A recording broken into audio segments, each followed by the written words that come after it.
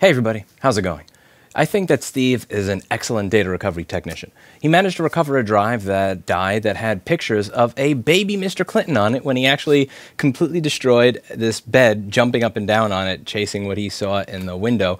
And after he was done destroying it, he climbed to the top of it. And I have all these little kinds of pictures like this that he managed to recover. I had made the decision to back up my Seagate drive to another Seagate drive. That's like having a MacBook as a backup for another MacBook and thinking that that's actually a plan. And he was able to recover it.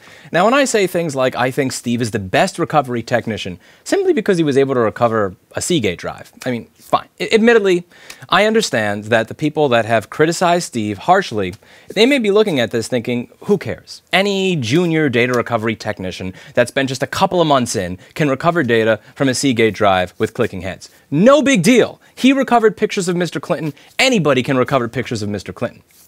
That's not what makes Steve the best data recovery technician that there is. Steve doesn't recover the pictures. He doesn't recover the representation. He doesn't recover the memories of Mr. Clinton.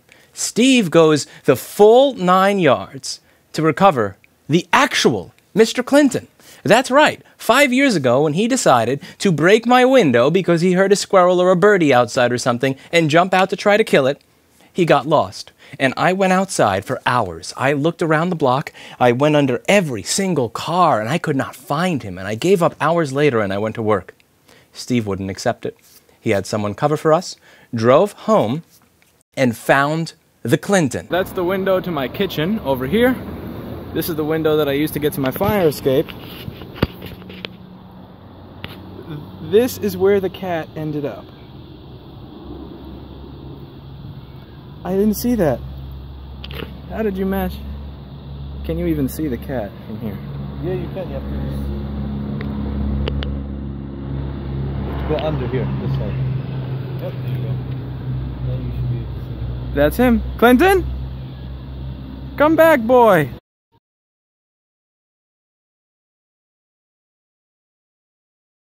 Clinton? That's what I want to know. He just goes out the window into the fire escape like.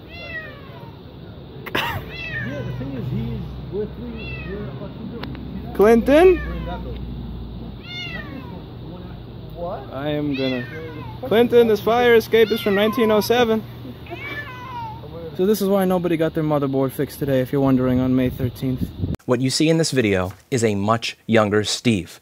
He, admittedly much more slender prior to him sitting down doing data recovery all day and gaining so much weight that I can beat him in pull-ups even if I have a 43-pound dumbbell between my legs. But I digress. He is so dedicated to his job. He is not simply interested in recovering your memories. He is interested in recovering the actual assets that are tied to the memories that you have on your hard drive. So I ask you, people who would criticize Steve, have you climbed up a fire escape to try and save a kitten?